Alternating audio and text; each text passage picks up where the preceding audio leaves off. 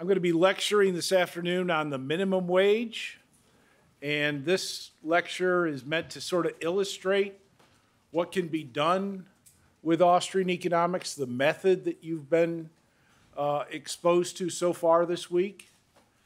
And I've taught it several times in the past. It's been taught, I think, virtually every year of Mises University, and there's a lot of great lecture content. But one of the things I felt is that I kept on getting drawn down further and further into the weeds of the debate and these paid-for studies for all of the local increases in the minimum wage or state increases in the minimum wage. You know that there's been a lot of increases locally and by various states in recent years, even though the federal minimum wage hasn't been moved in like 13 years. So we have made a little bit of progress, but not very much. And I think in much the same way that my lecture over time has been drawn further and further down into these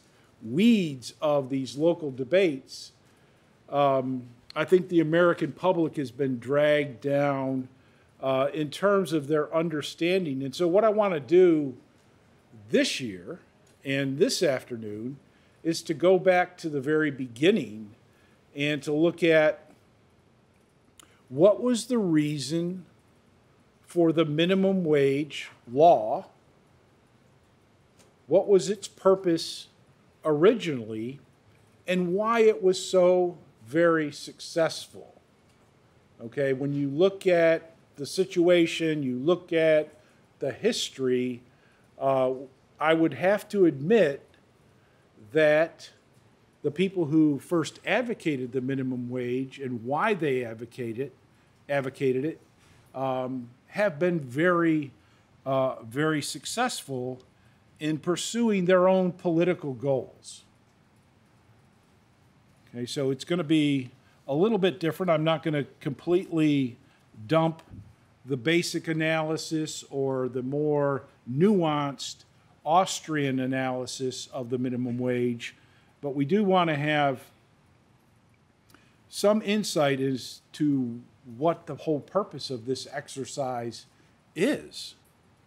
And when I say the American public seems to be kind of bamboozled about all of this, and they certainly are, 90% of Americans believe that the minimum wage, in contrast to what I've been talking about for years and years, they believe that the minimum wage should be increased.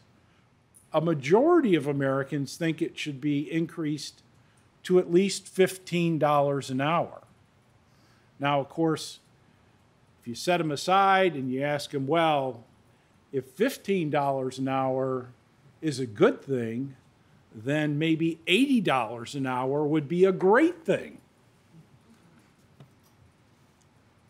Now, first of all, the minimum wage is obviously a political and legalistic phenomenon, and it's always been about regulating labor in the pursuit of the goals of those who are in power. Those who are in political power have used labor legislation and minimum wages for their own benefit. The first attempt at regulating wages was not to establish a minimum, but to establish a maximum wage rate in England after the Black Death of the 13th and 14th century. The king and the nobility wanted to have a maximum wage rate in the overall economy because so many workers died off that the market value of their wages was rising, and it was taking all of the revenues of the landowners and the nobility as a result.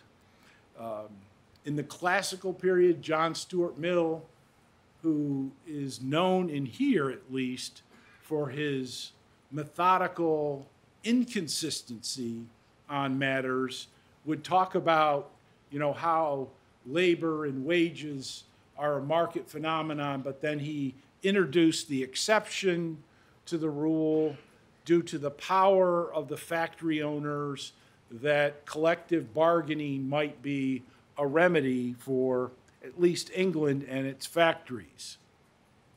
Now, of course, lost in this period is the fact that Western civilization in Europe, England, France, Germany, and elsewhere first developed and flourished really for the first time once we get into the Industrial Revolution without any kind of real minimum wage laws economy-wide. So they certainly weren't necessary. They weren't viewed as a good thing for developing economies. And even in modern times, we can look at different political areas, cities, regions, states, and we can tell that economic growth and economic development are much better in areas where there are no minimum wages or very low minimum wages. New Zealand and Austria in the 19th century used minimum wages, but that was more of an attempt to advertise, to get new workers to migrate to places like Australia and New Zealand.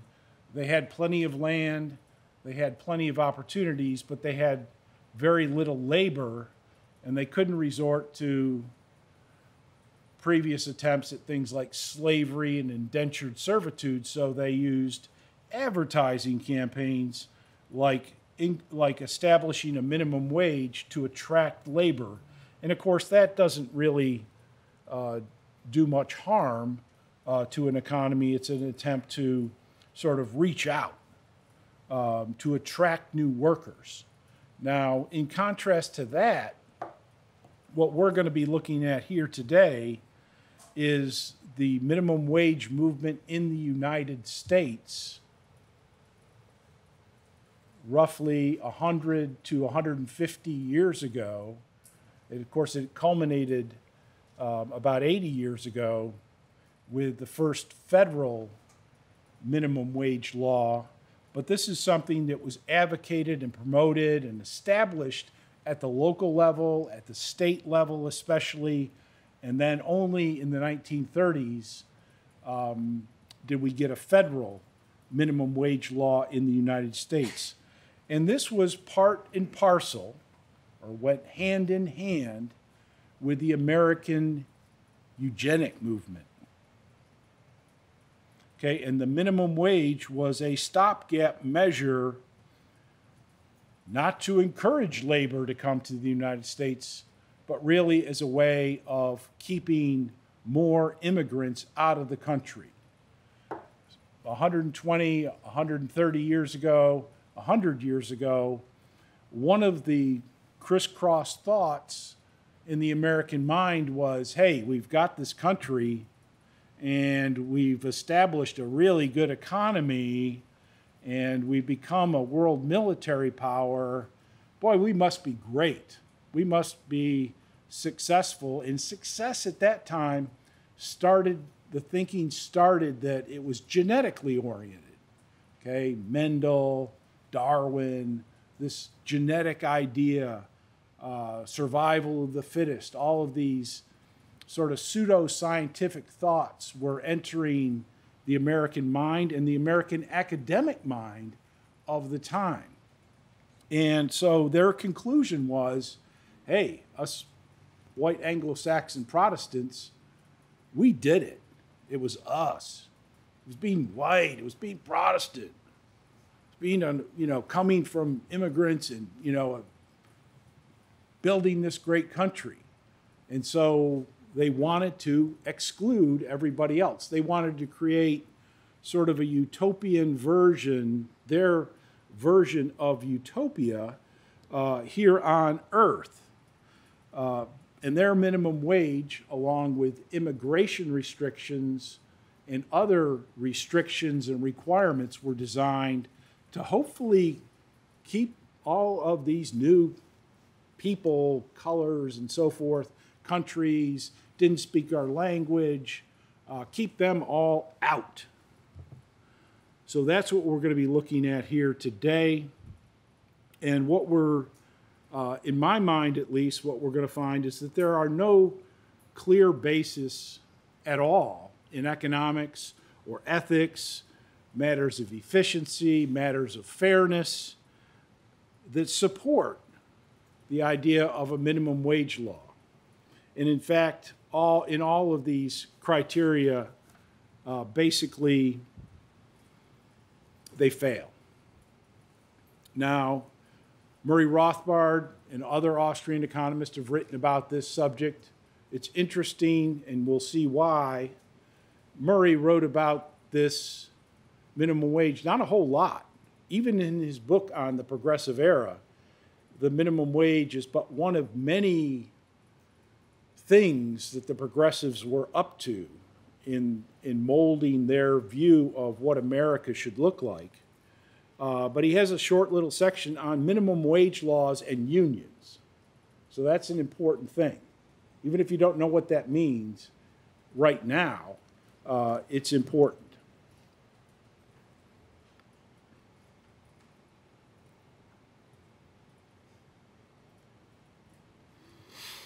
Now, in the current American debate, we sort of have divided ourselves into two categories. On the one side is the pro-minimum wage side of the debate, where we need a minimum wage, we need to increase it, we need to expand the minimum wage for matters of survival, matters of equity, and matters of fairness especially. And again, like I said, 90% of Americans agree that there needs to be some increase in the federal minimum wage law. And then more to my point when I talk later in the week about inequality is the fact that currently the perception is that the rich are getting richer and the poor are getting poorer. Now, you're going to get several doses, including probably right after my lecture, to the fact that labor is really not doing as poorly as people believe, and in my lecture that income inequality is not correctly presented to the American people. So the one side is very much for increases in the minimum wage, and the other side says no, the minimum wage, it only creates unemployment, and it allows for discrimination in the workforce. And we'll see why discrimination becomes a big problem. Now, the Austrians agree with this second group that the minimum wage does increase unemployment, but what I'm going to try to show in here today is that the types of problems that you see in these empirical studies in Washington or San Francisco or San Jose, where the numbers seem trivial, sort of cloud over a much bigger problem than most people realize. And what they fail to realize is that legislation cannot increase overall pay and overall benefits in an economy. It can really only distort and destroy markets. It can only distort and destroy jobs and employers. So we'll go back to the drawing board here quickly. Now, the minimum wage, most of this I've already mentioned. It's a law that sets a floor, a minimum wage in the economy, and you can pay higher wages, of course, but not lower wages, except with some legal exceptions. And currently, the federal minimum wage is $7.25 an hour, and it's been that way for over 12 years. When I was born, the minimum wage was $1 an hour. Tells you how freaking old I am. And my last minimum wage job was, I think, $3.45 an hour. And I thought that was great. It was a great job at a great wage. Again, portraying how old I am, but I didn't have to do much work. So it was like a make-work job. And so I was very happy to get it. Increases in the minimum wage have been widespread during this period of agitation, political agitation from the media, from academia, and political rights groups, even demonstrations for higher minimum wages. You've probably all seen the sign-carrying activity where $15, promoting the idea of a $15 an hour job is a fair wage. And then, of course, cities have increased their minimum wage. I think in Washington, D.C., the minimum wage now is $16.10, which seems pretty high, except you can't afford any place to live there. So it's kind of a mirage of a job. Now, here's the conventional economic analysis on a graph. This is a highly exaggerated graph.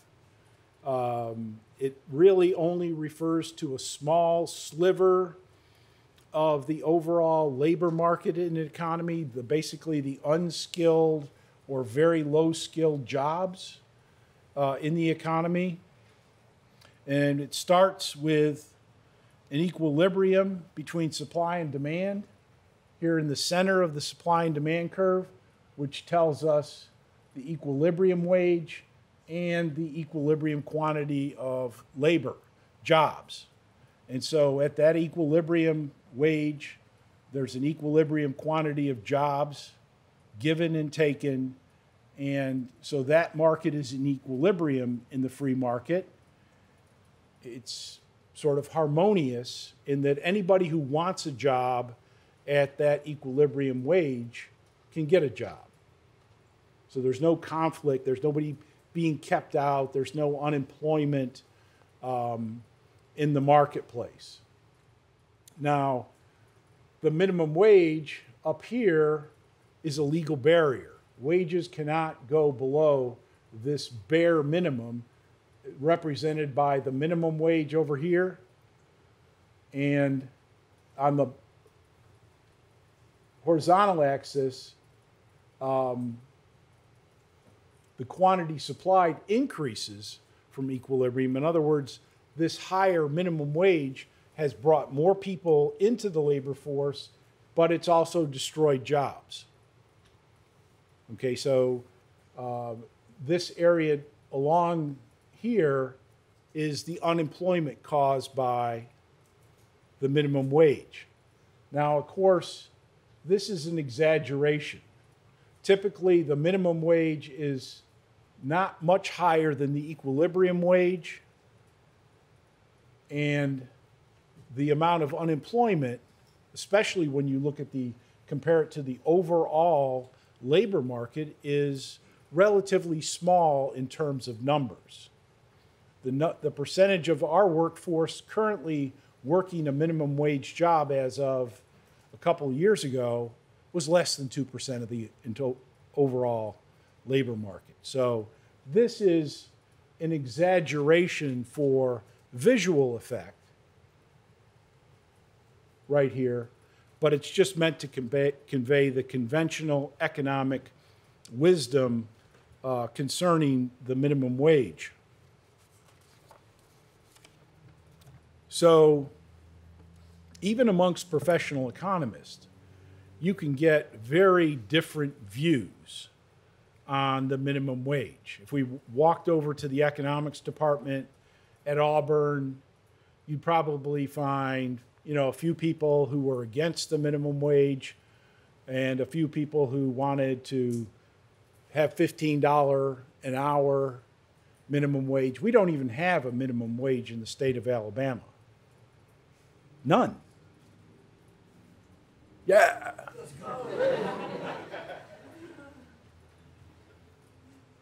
And actually, several of the southern states don't have minimum wage laws. And that should also tell you something, or it will tell you something about the minimum wage. So, and then in between, I'm sure you'd find some people over there who would say, well, yes, I want to increase it, but I want to have, a subcategory, and I want to have some wages, subsidies for this group, and, training for other groups. And, the technocratic mind of mainstream economists would go into overdrive, and you'd see a little smoke coming out of their ears by the time you got done talking to them. So there's all sorts of people, and if I had money to dole out to all of these people, I'm sure I could come up with 1,000 people on one side and 1,000 people on another, professional economists, who would give us basically the two views. And on the one hand, when asked what would the minimum wage do, you might hear something like, well, there's just no evidence that raising the minimum wage costs jobs. At least when the starting point is as low as it is in modern America. This apparent defiance of the laws of supply and demand occurs because, quote, the market for labor isn't like the market for, say, wheat, because workers are people. Now, quote, any Econ 101 students can tell you the answer. The higher wage reduces the quantity of labor demanded and hence leads to unemployment.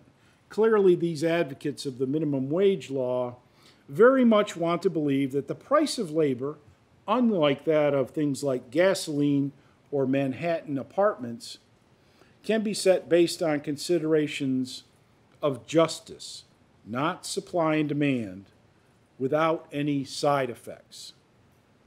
And so I said, you can find 1,000 economists on one side and 1,000 economists on the other. So who said these things? That's Paul Krugman. And that's Paul Krugman. Poor Paul, he said so much that he's just a constant target, especially of Bob Murphy. So that's the sort of current state, and Austrians find this current state of the debate very disappointing, with one side saying minimum wage laws are necessary and critical, and the other side saying, no, it just causes unemployment and discrimination.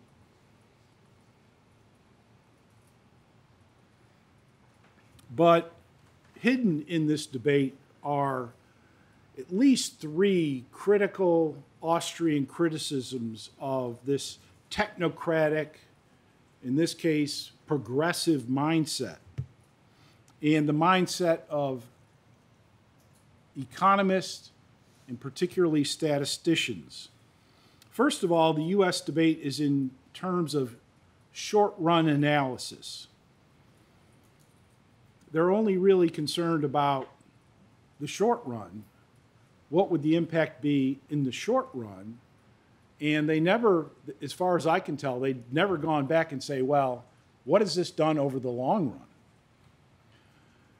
Second of all, it's wage rate analysis only.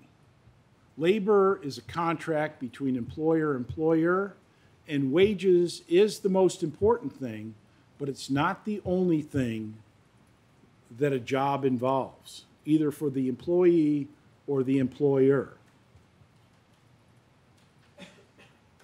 And third, it's statistical analysis, and this has some inherent weaknesses in terms of being informative, especially when you combine it with only a short-run analysis and only a wage and unemployment analysis.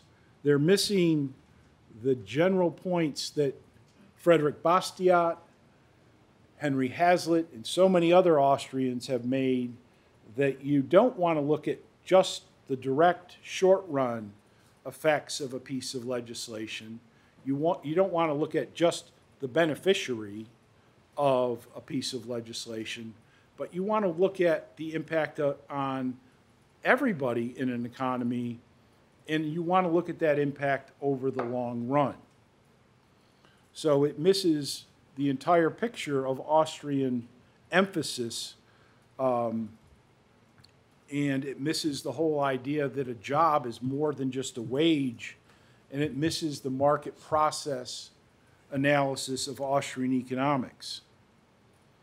And what I'm advocating here is that only the Austrian analysis provides a clear, correct method and theory that is consistent with the facts and provides a global understanding of the issue. Now, in terms of where this came from, well, it developed among progressive thinkers, and progressive thinkers were believers in eugenics. Eugenics, quoting from the slide, during the early 1900s was also known as American Mendelism eugenics or mainline eugenics, and it was a mix of scientific and pseudoscientific studies and beliefs popularizing the rediscovery of the work of Mendel and Darwin. Eugenical programs such as immigration restriction focused either on the elimination or fostering of heritable traits. So if we can keep out, immigrants from this country or that country, we won't be injecting all of their inferior genetic traits, and we'll be strengthening the genetic gene pool that already exists. We won't be watering it down, I think was a phrase they used quite a bit. Many of these people believed in compulsory sterilization as a way to effectively get rid of the inferior populations who already exist. So they were for immigration restrictions, preventing people from coming in. For those inferiors who already got in, they advocated compulsory sterilization and what's called institutionalization. And I'm still not perfectly sure what that means, but it's part welfare, part racial colonies, and institutionalization of the insane, the criminal, all that sort of stuff. So prisons of various sorts for this invalid population. And I'm taking a lot of this stuff, not from Rothbard, but from a guy, Thomas Leonard, who published a book called Illiberal Reformers, Race, Eugenics, and American Economics in the Progressive Era, which is roughly 1900 to 1920 into the 30s. And it involved all of the main top thinkers in American economics, but also sociology and history and government, the bureaucrats. They all basically believed in this progressive approach to economic policy that should be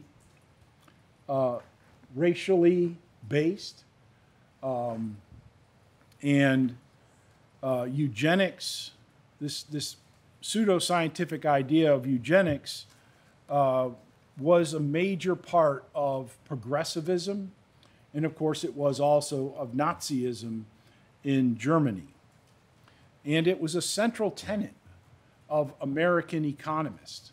So they would frame all of their economic policy into its conventional effects, but also, would this advantage or disadvantage the long-standing domestic population, or would it disadvantage or advantage the weaker new people coming into the economy? So it was central. The American Economic Association, Leonard quotes and references several presidents of the American Economic Association in his book about the fact of connecting the minimum wage to racial policy of discrimination. And he says that this is the exact opposite of liberalism. There weren't a lot of liberals left in academia even back then, but liberalism as Austrians know it, classical liberalism, primarily because it was racist and it was sexist, and it didn't make much economic or scientific sense either. And progressivism, nowadays, if you're a progressive, that means you're a modern American liberal to the extreme.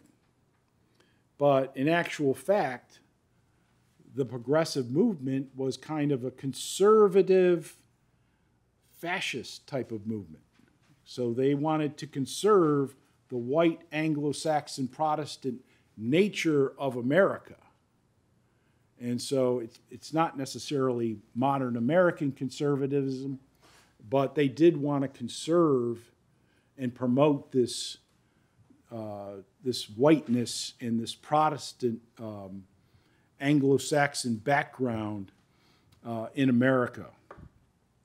So it doesn't even really hold up to dictionary definitions of what we think of progressivism today. It was, unless the progressives can be identified clearly as socialist and fascist, which you can do, but progressivism is not what a lot of people think. And it's not scientific, even though it was done by scientists, but rather a normative and incorrect scientific view. It really didn't hold sway with Mendel's work, Darwin's work. It was not really survival of the fittest, even as I understand it, and I'm not a scientist. It was just a giant crackpot theory of what those people wanted at that time. In fact, liberals, again, as Austrians understand it, celebrate the benefits of diversity and inequality. And I'll take a look at that in my next lecture.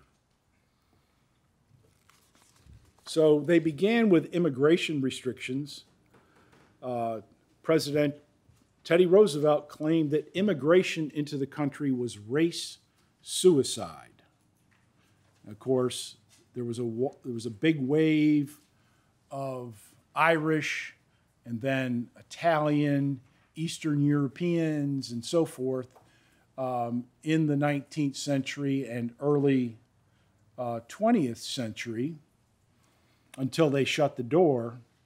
But it was, in their mind, it was race suicide to allow these people into the country. It was the greatest problem of the civilization as Roosevelt understood it. And it's all based on very dubious reasoning. They wanted immigration restrictions based on race. Ultimately, they got based on nations without much rhyme or reason. Anglo-Saxons and Germans were allowed in because of their purity, even though historically, those were highly mixed peoples in the area of generally northern Europe and England. And they even defined the Irish people as Alpine people. And I haven't done extensive explorations of the Irish island, but I do believe that the Alps mountains do not cross the English Channel and then the Irish Sea and onto Ireland. So, and their ideas about skull science, which they thought was great. The head's got to be big and it's got to be nice. It's got to be like all of our other heads and faces. And if you didn't have a big head or your face looked different, that was a sign that we didn't want you. But of course, that was shown to be scientific nonsense. And I just put Edward Atkinson and David Wells here because there were so few people in my reading who turned out to be good guys that I thought I'd put them in my notes so I can go back and read more about them. So the immigration restrictions were enacted, but they didn't really do the job. They shut the door of immigration after the fact, so the horse had already gotten into the barn or something, and before they shut the door, so they were left with all of these people that they didn't want. So the minimum wage was the next best solution. It replaced immigration restrictions and literacy tests, but it allowed discrimination in the American workforce.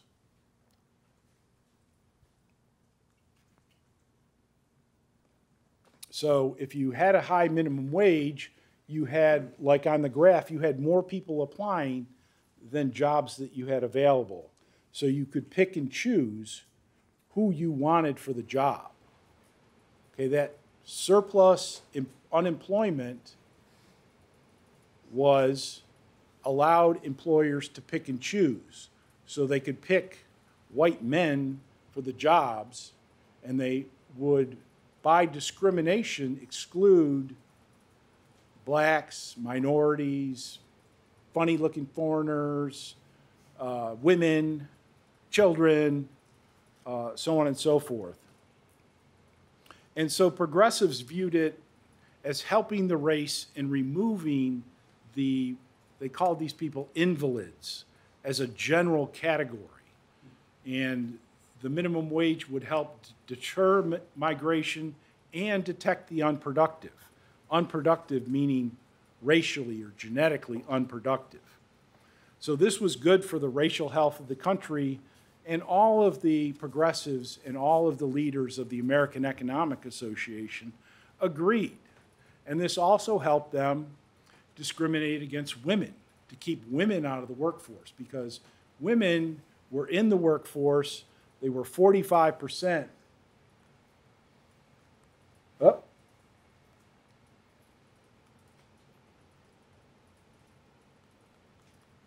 They were 45% of the professional workforce.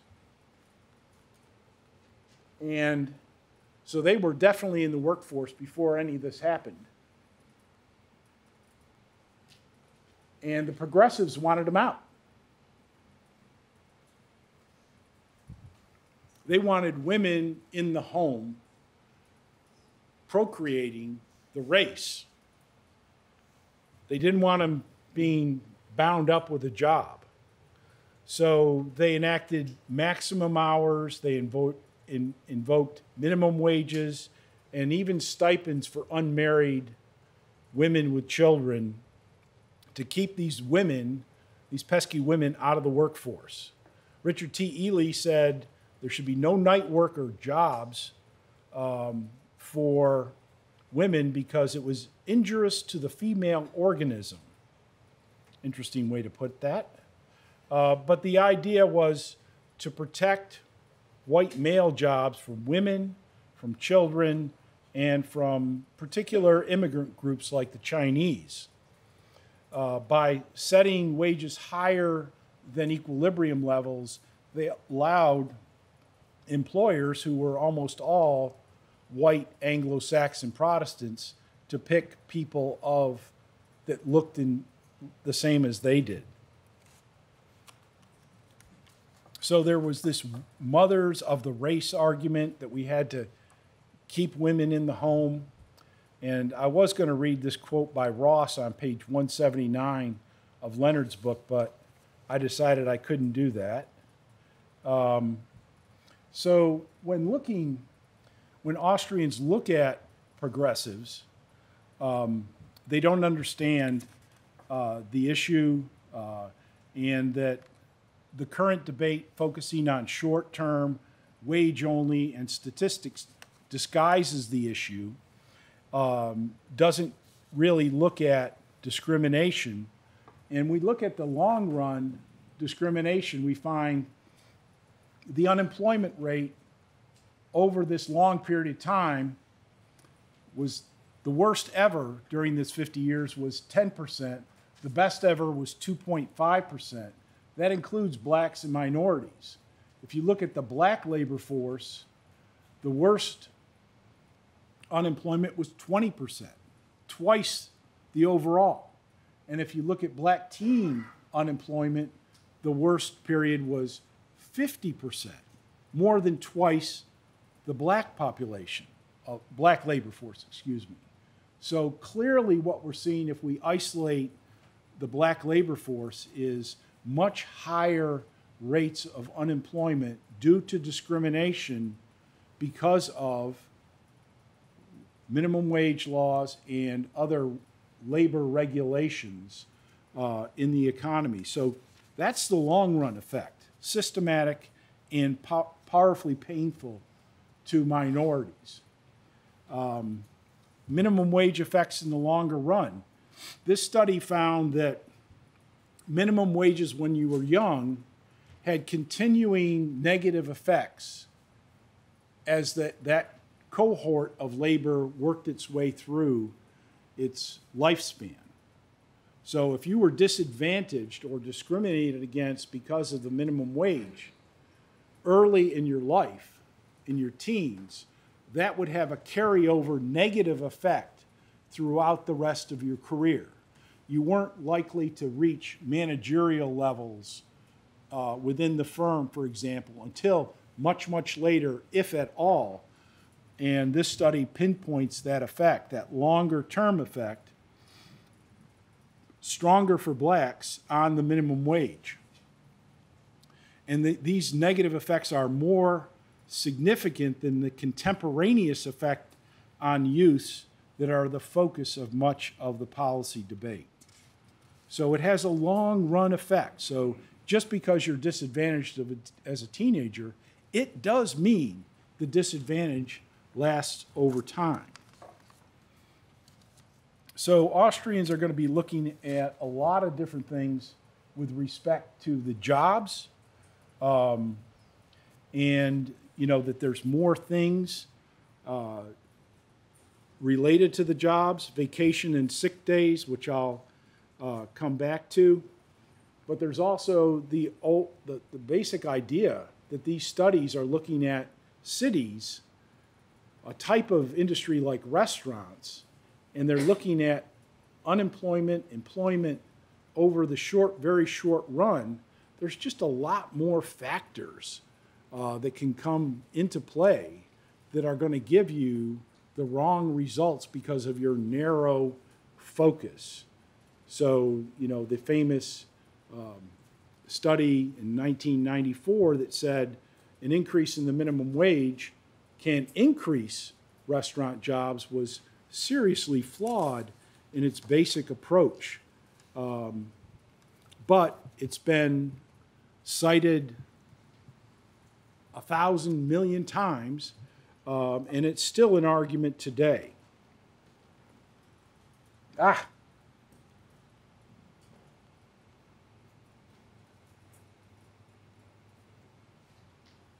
Okay, and a higher minimum wage can actually lead to lower compensation. There was a study done and published in the Harvard Business Review that looked at a chain of fashion stores in California and Texas. In California, the minimum wage was going up, and in Texas, it stayed the same. And so what they found is every dollar increase in the minimum wage in California led to lower overall compensation. So there were more workers, employment went up, but all the workers on average had fewer hours. So their checks, their monetary compensation actually went down as a result of increases in the minimum wage by 14% for every dollar increase in California. And they went on to look at workers who got 20 hours or more, 20 hours or more before the increase and 20 hours or more after the increase. And they found that the people who had 20 hours or more, that number fell by 23%. And as a result, they lost all of their retirement benefits, which don't get included in the wage, but can come and go according to the employer. If the employer needs to attract workers, they offer more benefits, but in response to the minimum wage increase, they offered less. And with 30 hours or more, they saw a 15% decrease in that worker population, and that if you went below 30 hours a week, you lost your health care benefits. So the monetary reward fell by over 20%, and then some workers in this larger pool actually lost their retirement benefits and lost their health care benefits as a result. So that almost all of the payments that employers had to make were offset by all of these compensation changes, and then they also had to work more shifts for shorter hours, and the shifts were more variable, and it made it very, very difficult for new mothers and people with other obligations to maintain their jobs. So job tenure at this company went right down the toilet.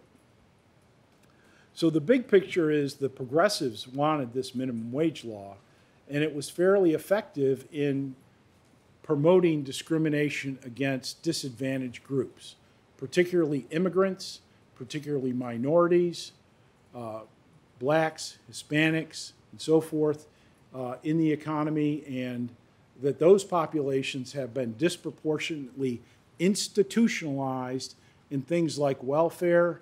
The percentage of black population who is on welfare at any one time or on welfare at any point in their life is 3 times higher than the white population.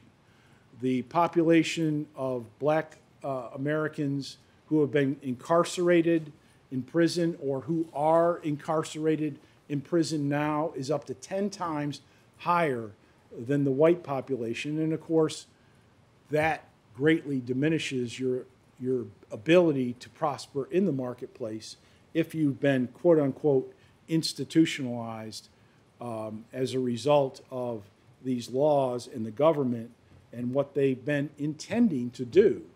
Their intentions may not be the same anymore, and not everybody has those intentions, but that was the original intent. And I think we need to know that and realize that and exploit that because Austrians view these things as completely unnecessary.